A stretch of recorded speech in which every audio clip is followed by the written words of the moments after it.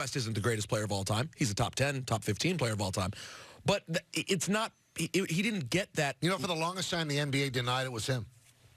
I know. Well, Yeah. And they didn't pay him. Yeah. Now, you know, the hard part is with Kobe's trials and tribulations and the alleged rape in Colorado, I believe for that reason, they would not give him the logo. I think right now, while people are emotional, they think it was great. And then when the dust settled, conversations would start. And now you have someone who, while you can have whatever thoughts you want, you can, and I've read the entire case, and you can do whatever you want and come to the conclusion you want to come to. Do they want to have anyone who has any sort of potential dark side as the logo to their league? It's one thing to name the Staples Center, a court, an award. Right. The entire logo after one person. I mean, Jerry West has proved to be squeaky clean his entire life, and he's an old man. So that's a big thing to give someone. Let me stop you for 1 second, though, because it's curious. Let's say, and I wish that this was the case, that Denver never happened. Mm-hmm. Would you still make him the logo?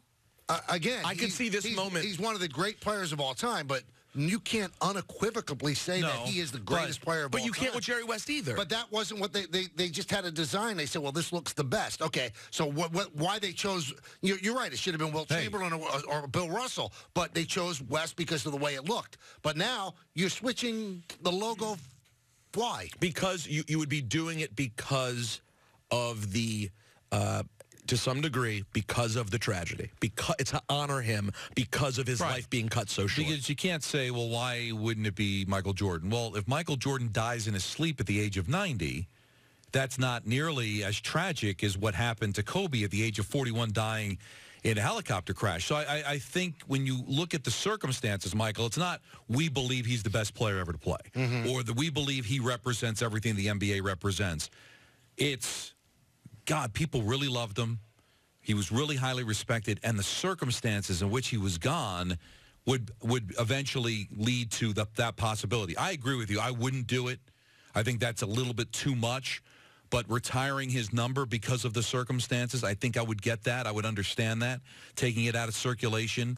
Maybe you take it out of circulation. Do you necessarily have to put the 24 up in every arena? I don't know. They could talk about that. But if you're looking for a way to honor him, those are the two. Of those two choices, I would choose the number over the logo. Isn't it crazy, though? It's been 3 days. Right. It's now the third day.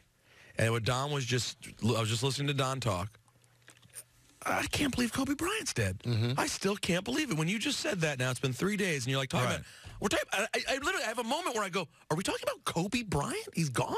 And that feeling that I just had is precisely why they're discussing doing things that are so major, because it's unbelievable. And that's why you always have to be careful after a tragedy. Like when Thurman Munson died in a plane crash, there was thought at that time, let's waive the 5-year eligibility and just vote for him on the Hall. And they said no. Now, they did that with Clemente, and he got in right away. He was a no-brainer at 3,000 hits, a couple of world championships, and Thurman would be a borderline Hall of Famer. They didn't waive the 5 years. I think that you have to be careful about doing anything when it's so close to something so raw.